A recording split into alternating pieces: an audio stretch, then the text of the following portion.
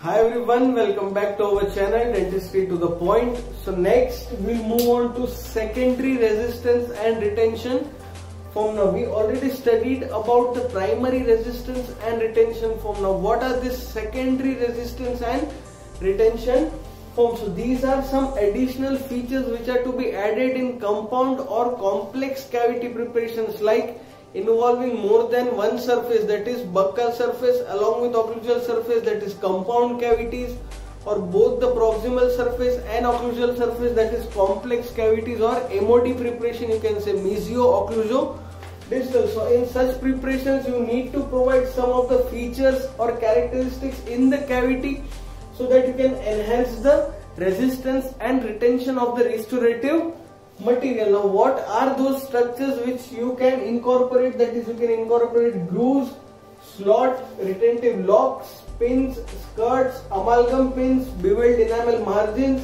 enamel wall etching, denting conditioning, and adhesive luting cement. So firstly starting with grooves. So grooves are nothing, ये क्या होते हैं? They are just vertical indentations. क्या होते हैं ये एक वर्टिकल इंडेंटेशन से जो आप प्रॉक्सिमल सरफेस पे बनाओगे, मतलब प्रॉक्सिमल सरफेस से फेशियली और लिंगुअली आप बना सकते हो on the एक्सियोफेशियल and एक्सियोलिंगुअल wall. So this is your proximal view of the cavity. C, this is your gingival floor, this is your पल्पल floor, and this is your main cavity, this is your gingival floor.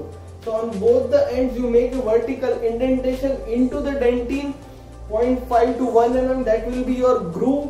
So these are made on facial and lingual aspect. As I said, vertical indentations are made in class 2. The grooves which are made in class 2 will be in the form of vertical, but those in class 3 cavities and class 5 cavities are called as, or they will be made as horizontal indentations.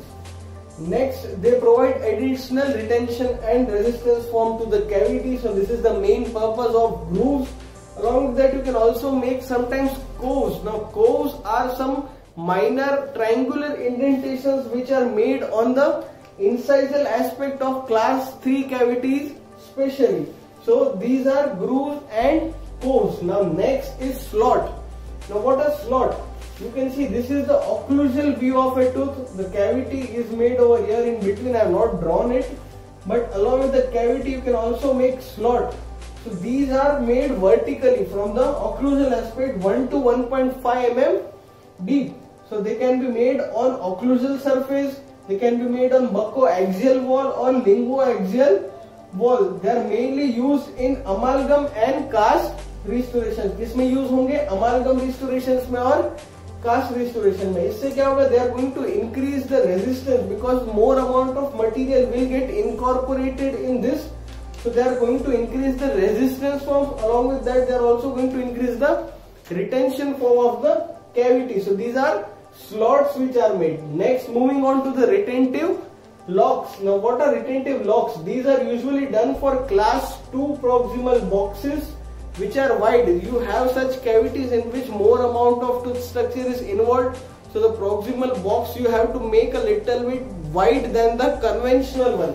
So in that cases you can provide retentive locks on the proximal box of the preparation, and also it is done in cusp capping cases. Cusp capping cases, that means if you are making a crown cutting or if you are doing a crown preparation, in that cases also if you are just capping the cusp, not the crown preparation, only in the cusp if you are capping, so in that also you can make retentive locks because there are less chances of getting enough retention in the cases of capping the cusp because you are only structuring a single cusp over there. So to provide additional retention you can provide with retention locks. So these are the three structures: grooves, slots, and retention or retentive locks.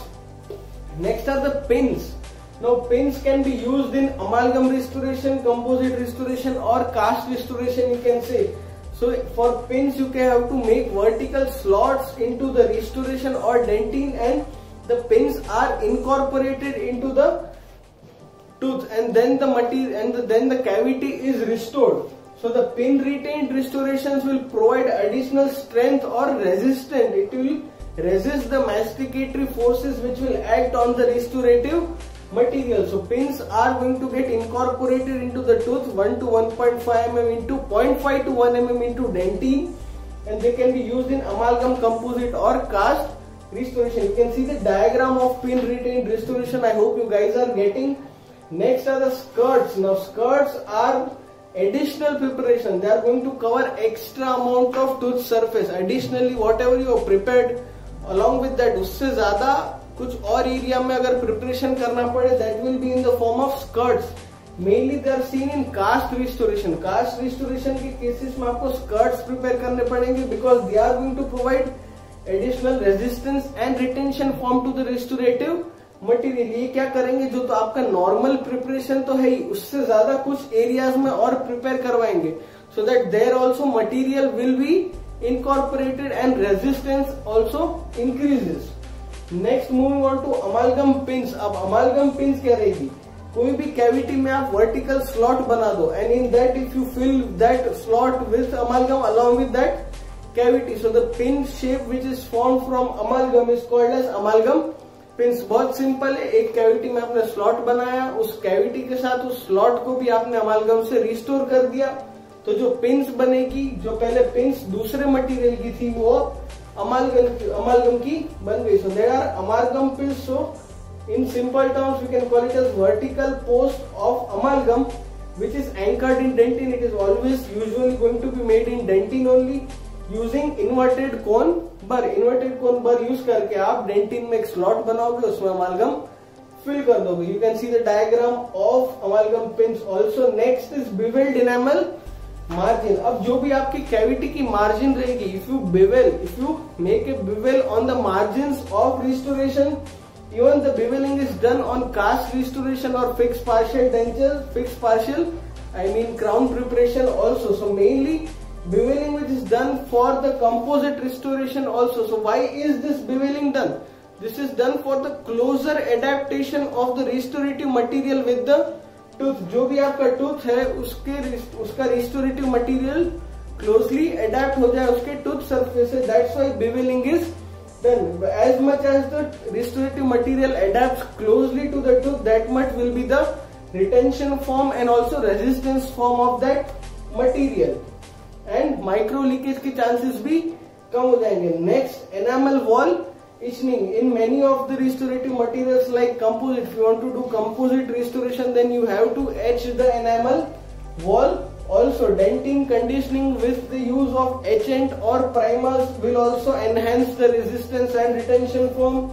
And lastly, various adhesive luting cements are also used which increase the retention and resistance form of the restoration. So these were the 8 to 9 characteristics or features which you can incorporate in your crown cavity preparation. So this ends with the 7th step of cavity preparation. Next